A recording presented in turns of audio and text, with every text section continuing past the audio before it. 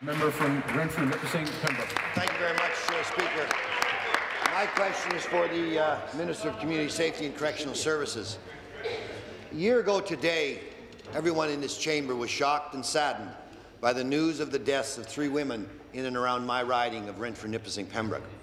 Anastasia Cusick, Natalie Warmerdon, and Carol Culleton were brutally murdered, allegedly by a man who had been released on parole. I spoke to the then Minister of Community Safety and Correctional Services, who agreed with me that we had to do much more to protect women from an abuser once that person had been released. He also assured me that action would be taken. I and the people of my riding have waited a year for that action. We have run out of patience. Can the Minister inform the House, victims of violence, and all the people of Ontario when your government will take this matter seriously and do what is necessary to protect women from being re-victimized by their abuser? Minister of Community Safety and Correctional Services. Thank you very much, Speaker, and thank the member for the question. First of all, Speaker, let me begin by saying that my thoughts are with the victims' families, friends, and the Wilno and surrounding communities on the one-year anniversary of this truly devastating event. My most important priority is the safety and security of every Ontarian. As the member knows, we're now investing $208 million each year for services that support and protect women from violence.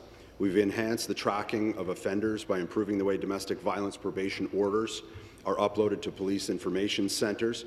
Under the Proceeds of Crime Frontline Policing grant, we've invested $1.2 million in related domestic violence initiatives. And just, in fact, Speaker, this past Tuesday, we announced $58,000 in the members' riding through the OPP Renfrew Detachment to support the Renfrew County Situational Hub project. The project aims to bring together partnered agencies from the justice, mental health and social services sectors to support and help protect individuals from violence in their communities. Supplementary. Thank you, Speaker. Back to the Minister. While those supports are appreciated, my requests have been very specific. Because I couldn't wait for your government to act, within weeks of those murders, I introduced my private member's bill, which would have required all parolees to sign and accept the terms of their release. Those who were convicted of domestic or sexual violence and who were deemed a risk to their victims would also be subject to electronic monitoring. My bill received all-party support on second reading. As a result of prorogation, it has died on the order paper. I will be reintroducing my bill to help victims of violence this afternoon. My preference would be for the government to introduce its own legislation.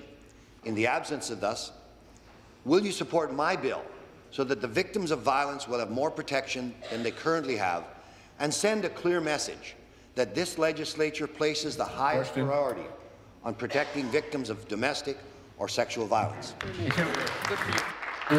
Thank you, Speaker, and again to the member. I'm certainly aware of the member's private member's bill. It was Bill 130 that did die on the order paper.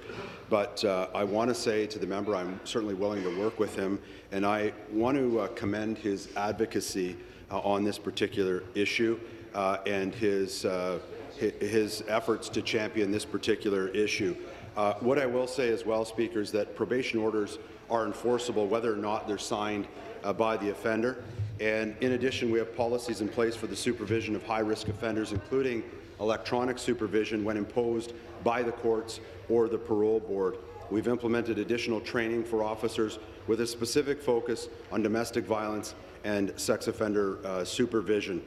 We've also focused offender programs and resources on medium and high-risk offenders and continue to do that. I want to say to the member today that I'm committed to working with the member in relation to the specific elements of his private member's bill so that we can continue to improve these circumstances and protect women from domestic violence.